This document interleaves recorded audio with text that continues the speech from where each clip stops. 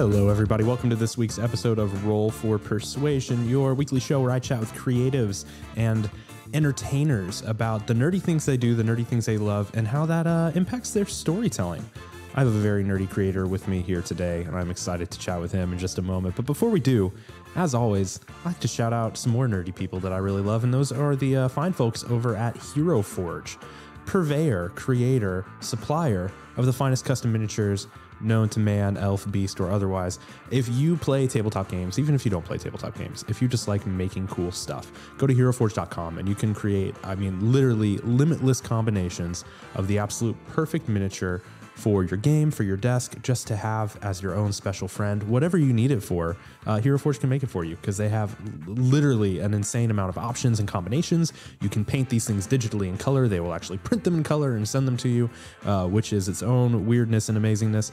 I always mention that I literally do. I just have a plethora of them sitting in front of me at any given time because they're fantastic. We use them in all of our games.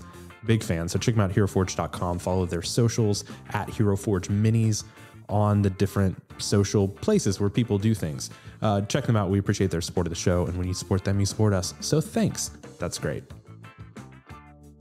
Speaking of nerdy things and nerdy guests, I hope you don't mind that I'm calling you nerdy, but that's just the intro for the show. So I think you just have to deal with it. I'm excited today to welcome. You got me all wrong, man. I'm not a nerd.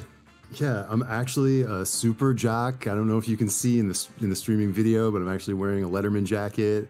I live to pound nerds, rip beers, and lift weights. You don't have to be doing burpees right now on stream, but I appreciate the commitment.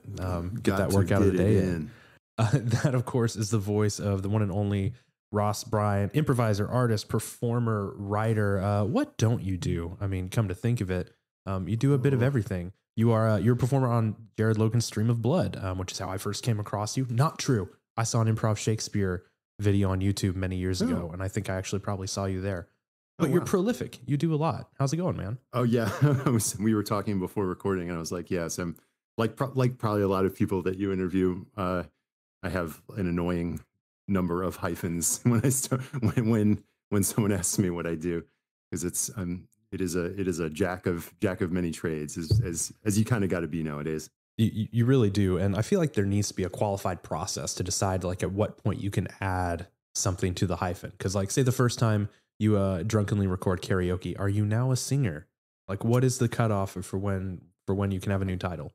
I mean, if you go by social media rules, if you've done it, you can throw it in that dang bio, baby. I always joke about on LinkedIn, everybody is a CEO.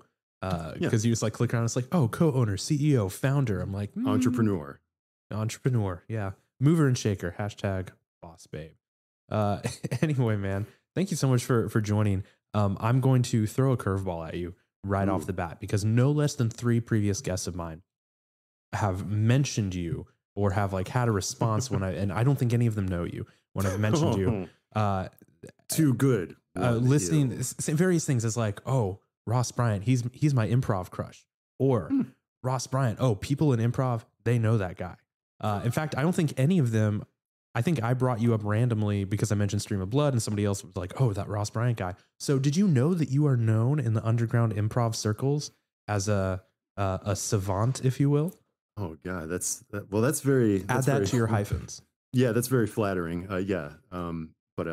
No, I've always aspired to be wicked underground. And if I can be a cult object, then I can die happy, I guess. But that's very sweet. But all of that then led me to think I do have to talk to this guy at some point. So I'm very glad that you're here. As I said, improv is how a lot of people have brought you up. I've seen different improv that you've done. You're in an actual play show. And that's really what brought me to, what brought me to role-playing games was just friends of mine I knew through comedy, inviting me to a game, which is where I met the little cadre of people that started Stream of Blood. And then when pandemic hit, I'm sure this is the way it's been for a lot of people, where suddenly getting together on stream was like kind of one of our only ways to have a collaborative creative outlet. Right. So I found myself going mad, not being able to perform, because like right before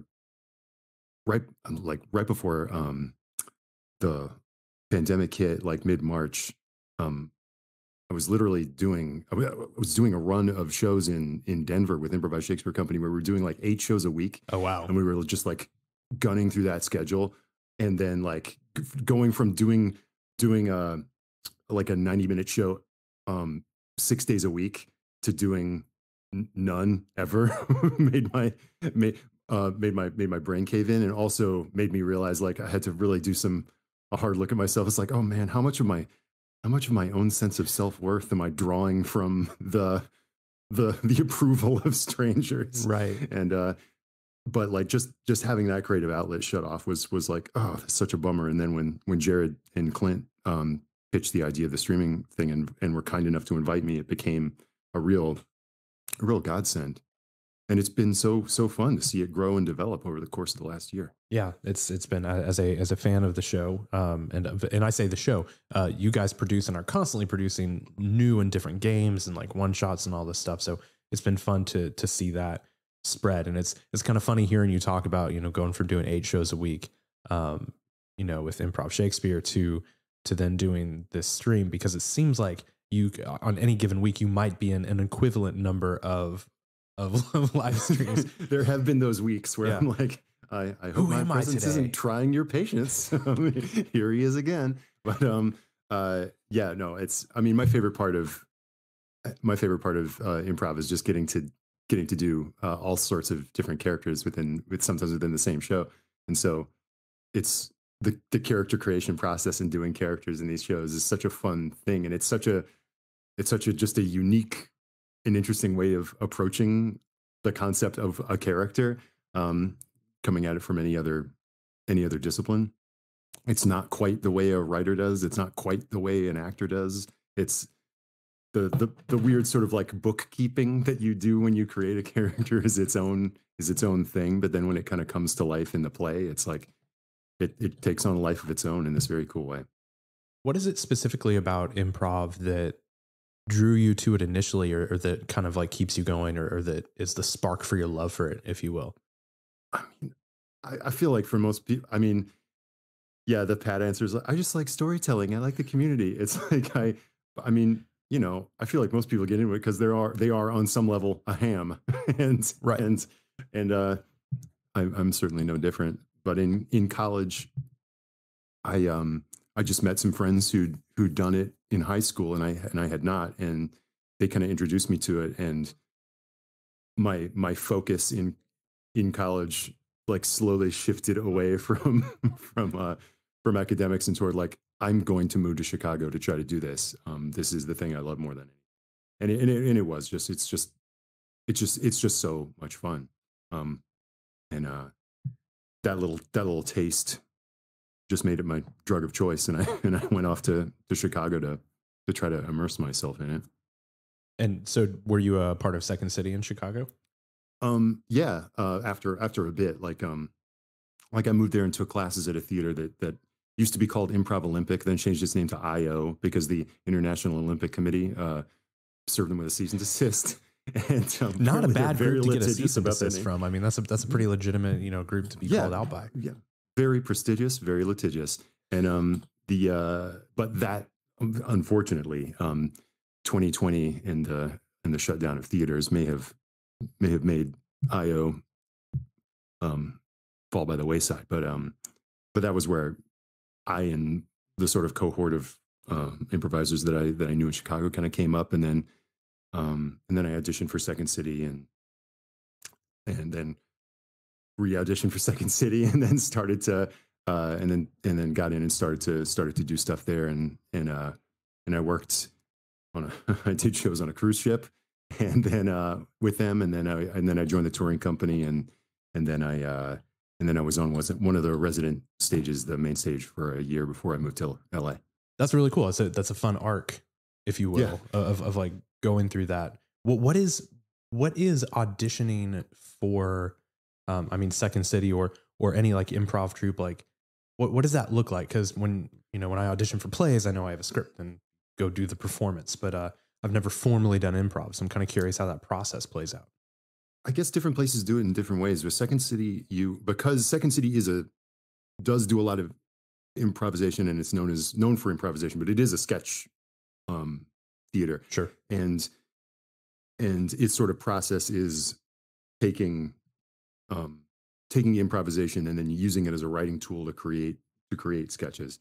But there's a lot of improvised performance pieces in any given Second City show. So the audition looked like, honestly, it was a lot of playing kind of Whose Line Is It Anyway style games. Sure. And then and then you would do almost like a play audition. You'd basically get handed scripts of sketches from the archive at Second City, and you'd kind of cold read them and then perform them for the producers. So you'd be doing like freeze or blind line, and then going out into the lobby and getting handed a script where the characters' names are like Colbert and Carell, and then going back in and doing the sketch. Yeah. Yeah.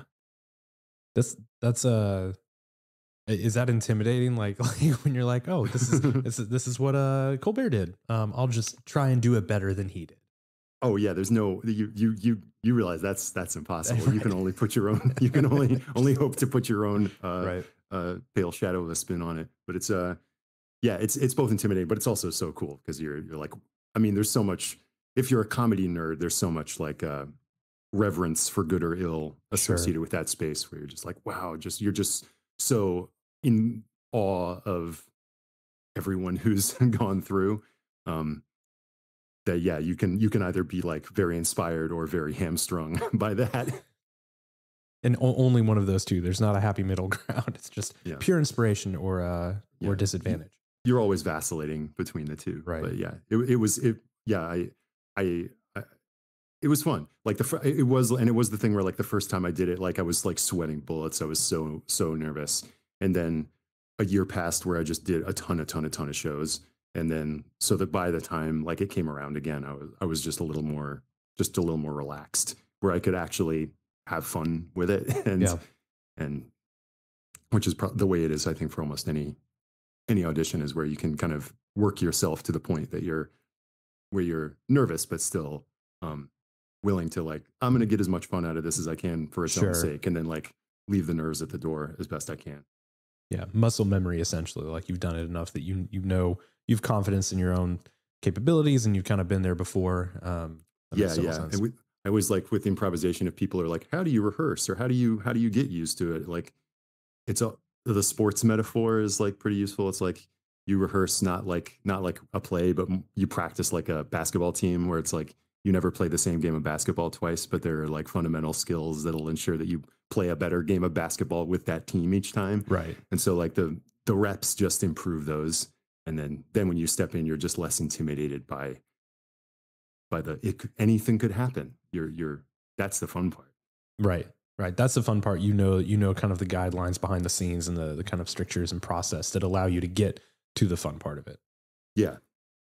What do you think, pandemic aside, because that's kind of the big, like, you know, shake up in any conversation like this, but what do you think the state of like improv, sketch comedy, like, if you will, is right now? And I asked that because I remember growing up, you know, my only exposure to improv was Whose Line Is It Anyway? Right.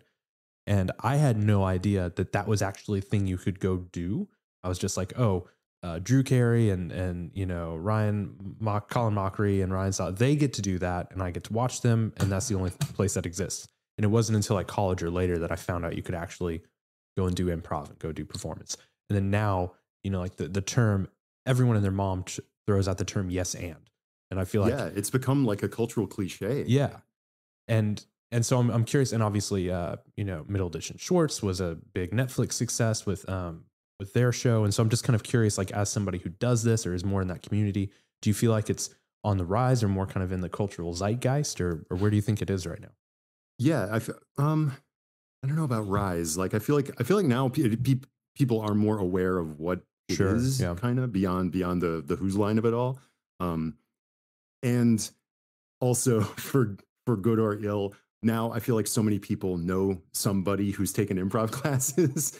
And so it's either like, hey, the funniest person I know is taking improv class and it's fun. They're having such a great time. Or it's like, The weirdest, most problematic person I know is taking improv classes, and that's my window onto what improv is. Right. But so because it's more common, it's demystified somewhat, and which is good. And as far as how the pandemic has affected it, like people are kind of scrambling to figure out how to make all live theater experiences work. The people who are set up for a lot of success were people who I feel like there's a lot of improv comedy podcasts probably thrived during this time. Like, I know, like Hello from the Magic Tavern, which was produced by some like buddies of mine in Chicago, which was like chock full of great Chicago improvisers, or like Off Book, which is probably like Zach Reno, who's done stuff on The Stream of Blood, and his comedy partner, Jess McKenna, are two of the most brilliant musical improvisers ever. And those are two plugs I'll put out there if anybody is starved for improv content. But having done a few like improv shows over like Zoom or Stream, like it's hard. It's fun, but it's not the same. Just the lag of it and the lack of intimacy doesn't make it quite the same. And the big X factor is, of course, you don't hear those sweet laughs, Andrew. I don't get to get that sweet hit, baby, right, of what I need. What you're really there for, you're not getting it. Yeah. So yeah, it's weird, but it's slowly but surely starting to creep back. One interesting thing that's happened is, like I said, like IO has gone away. One of the two Upright Citizens Brigade theaters here in LA closed, so now there's one. There used to be two, and so the institutions that propped up improvisation are weakened, and I think that's bad in that, like, those institutions aren't there for you to perform at. There's also a lot of opportunity now because the community now has kind of a chance to like kind of rebuild improvisation in a better way, because like a lot of cultural institutions, improv itself was going through its own kind of reckoning over the past couple of years, with like full of problems of like representation and just like any institution will occasionally hide or prop up kind of toxic figures. Sure. And that's not unique to improvisation. That's any cultural institution of any kind. And I think maybe the unmaking of some of these institutions by the pandemic has a chance for them to be remade better and more equitably.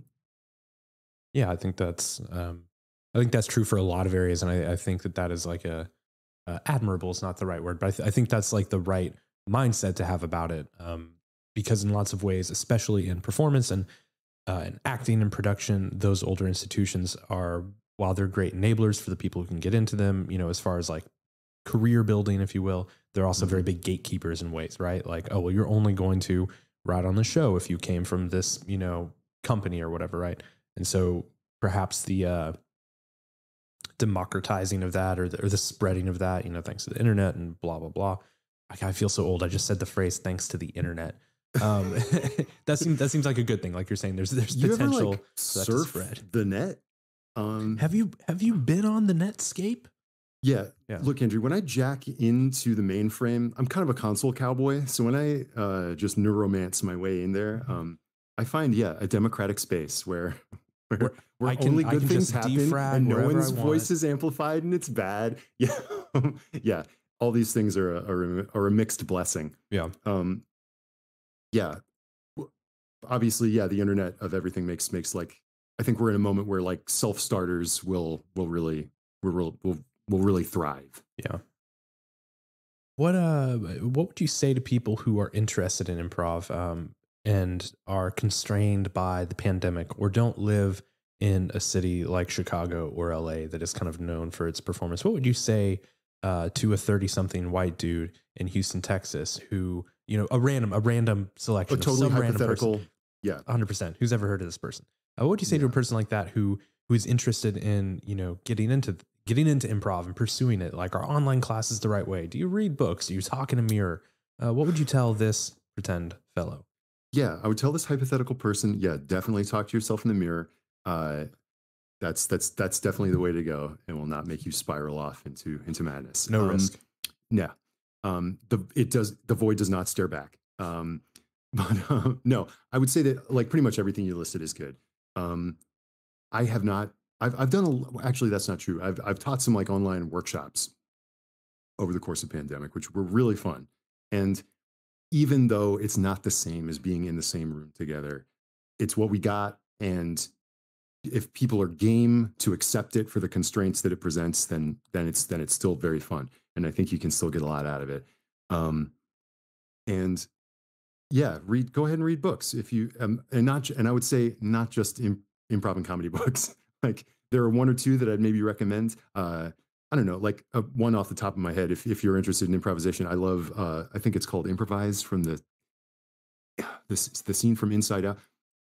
The author's name is Mick Napier. If I recommend a single improv book, that's the one by Mick Napier. But aside from that, if you just stay culturally engaged, that's the most important. Is that you have a sense of like, is that words come to you, that you're aware of current events and culture at large is super duper helpful. And just like, I think staying engaged in fiction and culture increases your base level of empathy, and which is very helpful. And when you're dealing with an extremely collaborative thing like improvisation, where so much of it, when it's at its best, is about making the people that you're working with look their best.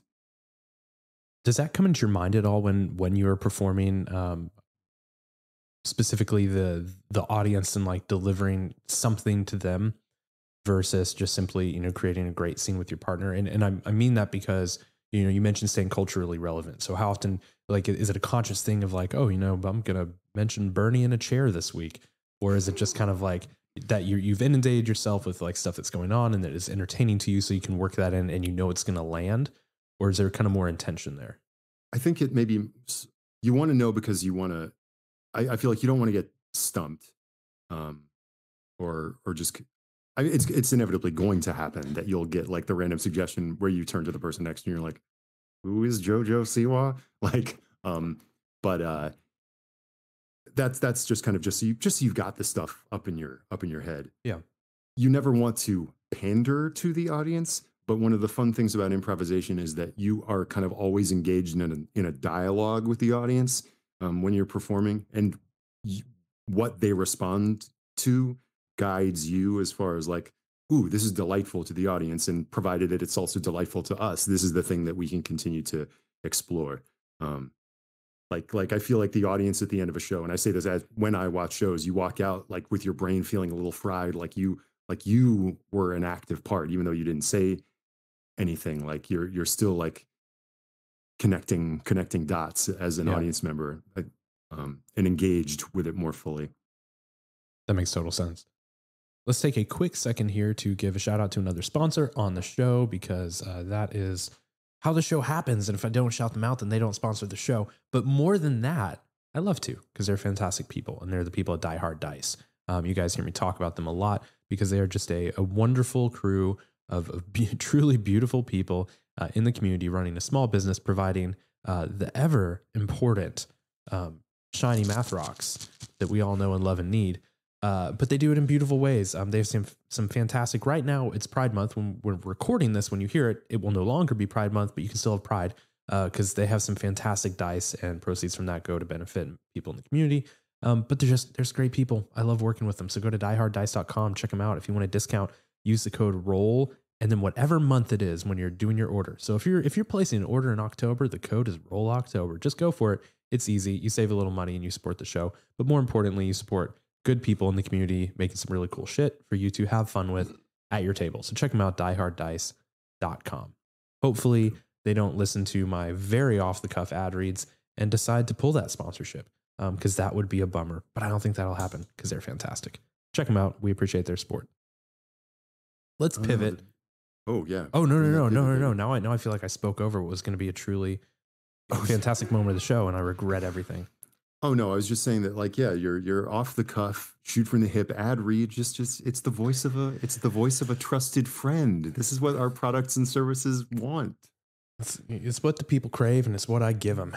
That is the goal. It's only ever gone sideways half the time. So I figured that's a good ratio to have, 1 for 2. It's not a shift because it's storytelling, it's performing, it's whatever. But when did role playing games become a thing that you got into? It really was like 3 years ago. Just through my friends. Like, I think one of them was just like, "You would like this." Um, uh, I don't know what he saw in me. Sure. Because as I said, I'm a brutish jock alpha, and but he was like, You've ripped 3 shirts during this conversation. It felt excessive, but also impressive. "Yeah, I got to stop getting these double XSs. They barely make it over my enormous pecs." But they just pulled me in, and I was like hooked right away. I think I'd just been on a kick of like, I'm not a big video games person. Like, I'm not a gamer in that way. Like, I basically haven't played a video game that was made after 1997. Like, but I did get a mod on my laptop to play Final Fantasy. Is it 3 or 6? Whatever the one is with like. I get mixed up. The numbering's different in Japan Because versus the US. Japanese release is different. Yeah. In any case, like it's the classic Super Nintendo. Oh, okay. Final Yeah, I know Fantasy. which one you're talking about. And I was like, I like got tunnel vision obsessed with it. And so that's kind of what made turn-based role playing coherent to me, is like, well, since I did that. And then they pulled me in. And I think the first game we played was like a GURPS game. And then Call of Cthulhu, and then Dungeons and Dragons. And I was like, oh man, yeah, hook, line, and sinker. Does it scratch in some ways the same itch as performing for you, or is it the collaborative storytelling element? Yeah, I think it's both. It's it's the collaborative storytelling, the like building on one another's ideas, the like you can kind of do anything and go anywhere of it, and the fun of like building an interesting character in an interesting, cool world. And when you're in the practiced hands of people like Jared Logan, who's like just a master at whatever the skill of like game mastering is, he is worthy of that title because he's truly just a master of it, of keeping a story going, of playing the characters, of like having a sense of pace and drama, of ending things with like really tantalizing cliffhangers, and presenting you with like really brain wrecking moral quandaries, and while at the same time knowing the rules, making it easy for a newcomer, and kind of like organizing play in such a way that it teaches you how to do it. Like it kind of blows my mind when I look back and see all the balls he juggles. So he kind of taught me how to do it along with the other people at the table. But it does scratch those itches. Like, and so to kind of circle back to your previous question, if in the age of Zoom, you find yourself starved for improvisation, like role-playing games do let you scratch the itch a little bit. It certainly has for me over the past year. You mentioned, Jared kind of like teaching you. Had you played Vampire before you did Vampires of Pittsburgh? And I asked because the vibe was very much that you guys were in many ways kind of learning as you went, but it was done in such and maybe I was wrong about that, but it was done in such a well handled way. It really kind of felt like the audience was learning along with you. Yeah, I think that was super impressive, the way he kind of made those first few sessions almost like a tutorial, both for us and the audience. I was aware of Vampire the Masquerade just because as a gothy youth, like I was ambiently aware of its existence. But I also had a roommate in college who had the old source book, the one with like the cover with like the rose on it. It looks the cover of Ministries with Sympathy. And I remember like just poring over that and being like, wow, this looks intense, and also kind of, and so intense that it was a little bit funny. And which it is. And so I did have a sort of a sense of the world rattling around in my head, but that was about it. Yeah, so I was a total newbie. As you played, and you guys have done, I don't even know how many episodes at this point. You're on your second like season, I guess, if you will, with like Lockdown. It's a lot. What have you 70 I don't know. It's been a lot of episodes. What have you, if anything, kind of as you've been playing, discovered about the world or the game system or the world of vampires and evil? What's blown your mind about it? Yeah.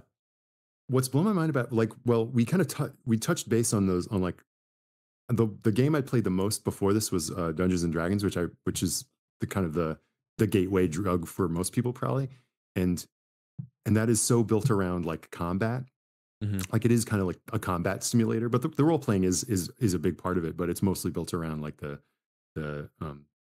combat encounters, to use their lingo. Um, that I was really surprised with, like Vampire the Masquerade is very like theatery, like it's all Yeah. like, and I think they even refer to it almost as like social combat. Like so much of it is manipulation and figuring out people's motives and using their secrets against them, and it's very soap operatic. Um, and so it is very actorly, that which kind of surprised me. And what also surprised me in a very cool way is that I think something that's both fun and maybe problematic about a lot of role playing games is that they are um, power fantasies, which are valuable and that they let you play out. Um, uh, they let you play out these things that maybe are repressed within you or you want to just kind of explore. But I think indulging too much in escapist power fantasy is maybe a little toxic. Sure. It's like when I would watch anime and I like like I don't know if you know the anime Sword Art Online. Like I know it exists. Sure. yeah. It's based. I think there's a lot of shows like this. It's what if you were trapped in an MMORPG and had to fight your way out? And our hero is a guy who's just like super great at swords and is and and I just described his character. He's basically like just an audience surrogate who is like he's a badass who's good at everything. And at a certain point, and I was really compelled by it at the beginning, but at a certain point, I'm like, I don't. Who is this guy? Yeah. Like, but with Vampire, like you're kind of coaxed in with the idea, like, ooh, I get to be this badass, like sexy, powerful vampire. But what you realize a few sessions in is it's like, oh no, this is a horror game, and it's not just because horrible things happen. It's because your character is constantly losing grip on everything that made them human. All their ethics and morals, their very soul just kind of begins to slip away the more they engage in the power fantasy of it. It's like if you want to live the power fantasy of it, you've got to give up everything that would maybe enjoy that.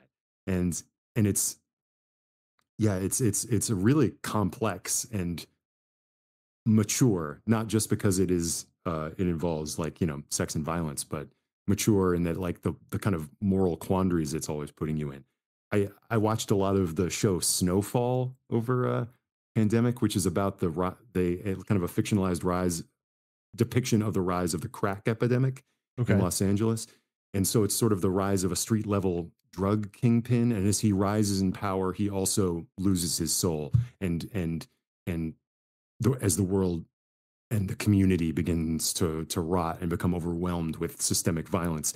And to me, it's like Snowfall is weirdly one of the things that I compare Vampire to most, in the way that you track this character's arc as they gain the world but lose their soul. Yeah. I think in apologies to listeners who hear me rave about Vampire too much. I love it for so many reasons. And it's funny, I actually had never played it until you guys started doing Stream of Blood, because I think I started listening after your first episode. And I was like, I need to play this game. And I've now been able to play it a bunch in a few different areas. But I'm surprised constantly, especially given how like dense and incomprehensible the source book is, how the mechanics do exactly what you're talking about in such a nuanced and beautiful way that they almost get out of the way and then put you into those situations, whether it's rolling hunger dice, whether it's your hunger increasing, stains, right? Like the idea of a touchstone or different things to make sure that you are in a constant state of like moral pull and, having to constantly weigh all decisions like cost and benefit in a moral resource management way versus like spell slots and key points and like how many more times can I punch? It's like, how many more times can I eat someone without like losing my shit completely and becoming evil or anything like that. And like, how long can I still convince myself that I'm on a virtuous mission of vengeance as the body count continues to rise? Right. We played a session where we're recording this on a Monday. We played a session on Sunday morning, and the character that I play indulged in one of the most like psychotic pieces of violence that this character's ever done. And it's like, and and I really, I like, we got off stream and I was like kind of shaken. I was like, wow, that was like really, that was twisted and evil. And and I felt like not in the sort of like grandiose, like wicked, twisted. It was like, oh my God, like there's no coming back from this. Like it was really, it really shook me. Yeah.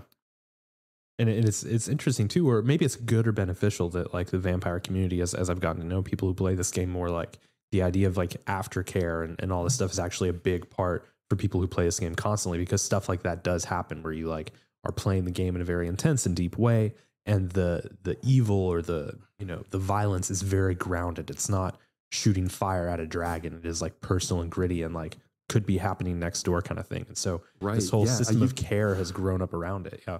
I didn't know that that was the thing, but it totally makes sense. Like I hadn't realized this until I got into RPGs and began to like occasionally engage with like forums or things. But the whole concept of the D&D murder hobo, where your D&D party just goes from town to town, gaining XP by just slaughtering people, and it's like, oh, well, on to the next, and never having to engage that with the fact that like almost all the creatures that you encounter are like sentient, like, or have a maybe have a conscience. Like vampire always makes you make that choice, and because you're in a world where that is basically just the contemporary world, you don't really, you're not, and it's not being mediated by like, I have a halberd and a magical fireball. It's like, yeah, I can jump really far and I drink blood, but like the person I'm doing that to is just a guy who works at 7-Eleven. So like, should I really mess up their day by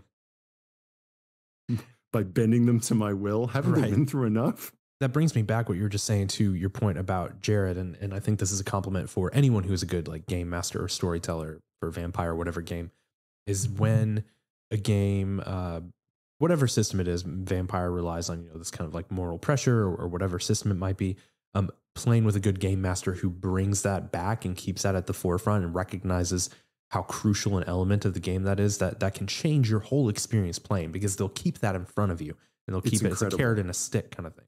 It definitely, he will let you indulge in the things that a vampire does, the things that you got into the game for. He'll let you swoop around and be the monster of the night. But then like when it comes time to turn on the guilt, Jared is amazing at like finding your character's pressure point and going right at it. And I really like, I feel like I'm focusing on Jared, and as I should, because he's amazing and runs an amazing game. But like Abu Bakar Salim and Ashley Birch, who also play in the game, are just like such incredible actors that like that their ability to just like in the bizarre constraints of like a streaming setting are able to just like focus up on these characters in such a compelling way and play them with such emotional integrity that it makes everyone else step their game up, and it makes it so much darker and more intense. Would you ever want to, or do you hope that y'all will ever be able to do like a live game, a live performance, not just in person with each other, but for an active audience? I would love it. Oh my God. Yeah. I've never been to a convention or anything. Like if that in the world of the future where like, where that stuff is an option, I would love to do it. Like Ashley and I think have been in the same room like once. I've never been in the same room with Abu. Like it's crazy that I've spent hours upon hours with these people helping like telling this tale, and we've never hung out. Like it's crazy. It's the weird pandemic reality. I now tell people through this show and stuff that I do in streaming games and performing in actual plays is like I have friends. Of course, I have friends. They're real. Are you okay, man? I've got so many friends. They're so real to me. But I have a lot now that are fogging up, buddy. Online only. That's because I'm wearing my mask even at home, because I'm that committed to the health and security. But I now have so many friends that I'm like, oh yeah, these are legitimate friends. I interact with them on a weekly, if not daily basis. And then I'm like, holy shit, I have never met this person outside of a screen. I don't know how tall they are. I don't know what it's like to like hug them or shake their hand. But you know that it's a weird relationships that the pandemic has like allowed / forced us to create. It's very interesting, and I think it will be very shocking to finally meet some of these people face to face and have those relationships move, you know, to a closer place, I guess. I know I'm excited to do it. I'm excited for people to be shocked at how tall I am. Not that I'm some gargantuan dude. But there is actually some a trade-off that I kind of like about it, in that it being on a stream like this, or in a Zoom or whatever, in a home game, like it makes it so much more, it puts so much more pressure on your imagination. Um, as much as and all respect to your sponsors, feel free to cut this out. I like, as much as I enjoy like miniatures and game environments and that kind of stuff, like one of the thing that I maybe like most about role-playing games, or that I discovered I like most about them, is that the way they just incept into your brain, and how the memory of them is almost as real as your real memory. Like when I remember things that happen in a game, I don't remember a grid of faces. I remember the alleyway where I was confronted by the Archon, like, and I also just love the low material buy-in of it. That much like improvisation, all you need are some friends and a space. With an RPG, all you need is that rule book. You don't even need a dice if you've got like a virtual dice on your phone or whatever, and an imagination, and you go. Yeah, and the barriers, I was half complaining about the pandemic and how it's made relationships weird. It has enabled you to play or interact with people that you probably would not normally, either because we would all be busier with our normal jobs, or geographical barriers. Those have kind of dropped to a certain degree, and allowed collaboration that might not have been possible previously. Yeah. Speaking of pandemic content, because I did legit make a note because I did not want to forget this. You are the creator of one of my favorite pieces of pandemic content. You made a little music video called Stores at some point midsummer last year, which is probably the goofiest thing for me to be a fan of, but it cracks me up. I think it's one of the funniest things I've ever seen. So thank you for making that. But what led you to? Do you often make amusing rap music videos in your day-to-day life, or was that just like I'm so fucking bored, I need to go create something? It was a combination of both. I mean, I've made music videos and stuff, but I also have done a fair amount of musical improvisation, like a ton. And so you just feel those things kind of atrophying, and you're like, you want to do something, but also just the inspiration of like the frustration of mid-year being like seeing people aggressively resistant to just paying a cursory acknowledgement of like the public good. Right. And it's like, and it was like, for what? Like, you're going to put you and so many people at risk because you want to go to Bed Bath and Beyond. Like, okay. Sometimes you have to, like, but sure. But at least I'm not saying that, but it was more the like just riffing on the entitlement that you would see in people. If I want to go to Bass Pro Shop, I should be allowed to go to Bass Pro Shop. Damn it, this and is you should America. be allowed to take your mask off and scream at the cashier. That's your right. That's in the Constitution. Pretty sure Washington wouldn't have put it there if he didn't want us to do it. Absolutely. Check out Stores. I think it's on. I think it's on YouTube, and I'll put a link in the show notes. It's funny. And I say this not just because it's funny, but like the music's good. Like the song and the lyrics that you put together and the beat, it's really catchy. And so I appreciate it as a full arts and entertainment experience. Props. There should be some more stuff coming out soon. But because the topicality of that one, I hope, will go away. Sure. That I made that music, and my fiance is an amazing video director and editor and writer, and she shot it and made it look way better than it had any business being. It's always great to be with someone who has complementary and helpful skills. Yes. Not just in life, but like, oh, cool, I want to do a thing and you can make that easier for me. Come on. Yeah, truly blessed. Hashtag blessed. Too blessed to be stressed. Too anointed to be disappointed. Live, laugh, love, baby. It's wine o'clock somewhere. Oh.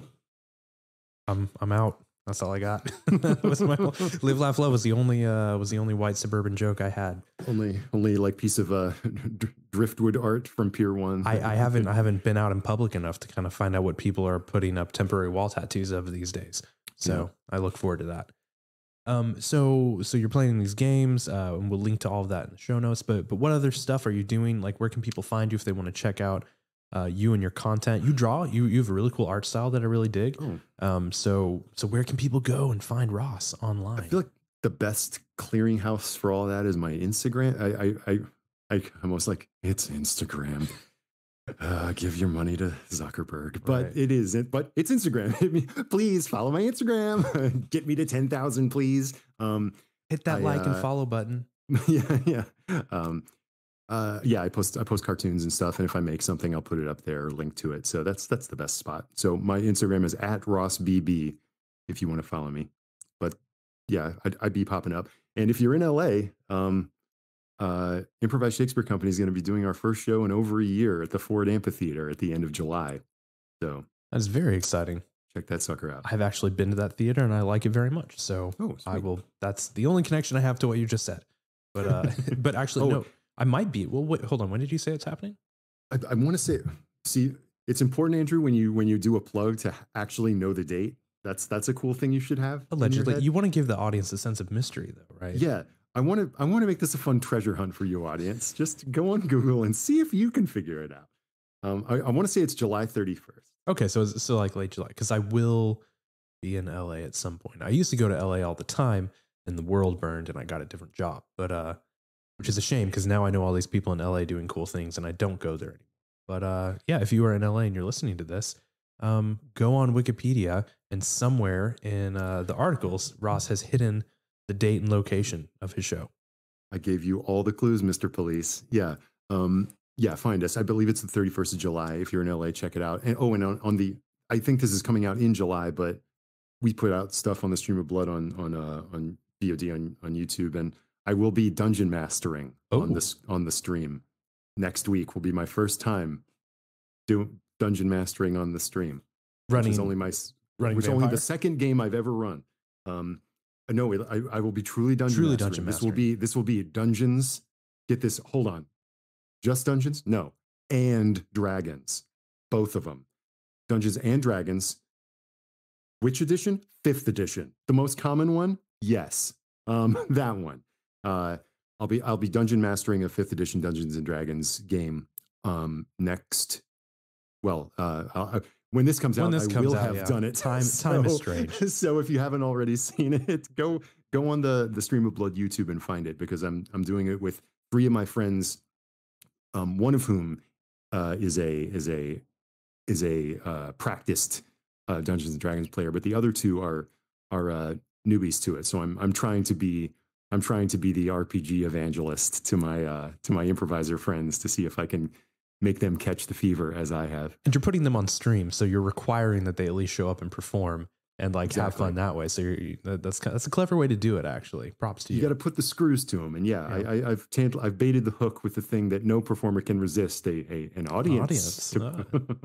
And I think recently y'all just released merch for Stream of Blood, some of which features your art, if I recall. Yeah. 1 or 2 things have some of my artwork on it, but most of it is by Will Pottorff, who does a ton of the in-game art for the Stream of Blood and is just like a low-key genius, like comic book level art of his stuff the is super good. and situations in these streams. He's extremely impressive, and also Jill, who does the graphic design. Like, there's great stuff on there. If you want a shirt with a gnarly ass vampire on it, go to streamofblood.com and check it out. It'll be pretty cool. Well, we'll put links to all of that in the show notes so you guys can check it out, where you can find Ross, where you can find the dates for the mystery show happening sometime in July. And so you can definitely check that out. And of course, it's art and Instagram and YouTube and all the fun stuff. We'll link it. You can go find it. It's easy. Anything else, man? I really appreciate you coming on. This was fun. It kind of flew by. Yeah. That's all I got, unless you got anything. That was real fun. That's such a mean question to ask as an interviewer, because somebody's just given like a long, and here are different things. And you're like, yeah, anything else? And they're like, no, motherfucker, I just told you. Geez. Now that you mention it. Read The Power Broker by Robert Caro. I listened to that audiobook this year and it kind of blew my mind. Duly noted. But cool. Well, thank you guys for listening. And of course, you guys know, hopefully, unless you're new, in which case you find out right now, that if you support this show at patreon.com/roll4persuasion, you get access to the Zone of Truth, which is the bonus segment after each and every Roll for Persuasion episode where I chat with my guests about whatever we come up with on the fly. I usually ask them, what are you into? What are your hobbies? What do you love? What can you talk about while I sit and listen? Which is the secret to a great interview show, by the way. But if you go to patreon.com/rollforpersuasion, you get access to all those bonus episodes, not just new ones, but the whole back library. So you can go and have a blast listening to all that. And today, Ross, I think you said you might be able to give me a couple options, a veritable menu, if you will. Yeah. And before that, I have to shout out Mark Arkusha, who referenced my buddy from high school, who I never got to play RPGs with back when we were in high school, and now we're both doing RPG content. We gotta unite the clans. Did Mark mention you when he was on my show? I listened to it because he promoted it, and he did shout me out. So Game Recognized Game, Mark's great, and the Cast Eye podcast, his podcast is great too. Yes, see, so many people have now mentioned you on my show. Hy've lost track of them. So that's the kind of cool following that you have. But so we're gonna jump into that in just a second. What do you want to talk about? What are you hyper into? Oh man, I'm just thinking about stuff I dorked out about this year, and one of them was Dune. Okay. One of them was Wagner. Okay, nothing wrong with that. I actually like Wagner a lot. Cool. Okay. And just general music, I guess. So here's what we're going to try and do. We're going to try and hit both Wagner and Dune. Let's do it. And that is the kind of cool behind the scenes content you can get if you support the show. Patreon.com/rollforpersuasion in the Zone of Truth. We'll be going in there in just a second.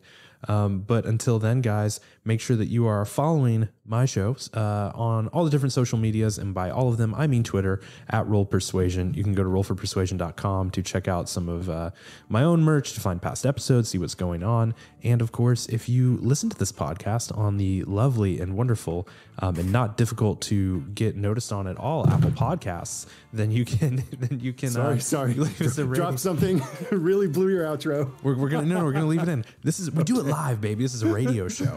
Fuck it, we'll do it live. It's happening, and you can't stop it. Go to Apple Podcasts on your device, anybody's device, and leave a review for the show. I don't even care if it's a bad review, because I'd love to hear what you think, so that I can obsess over it and allow that to make me become better and or more depressed. We'll see with the review that you can leave at Apple Podcasts. So thank you guys so much for that support.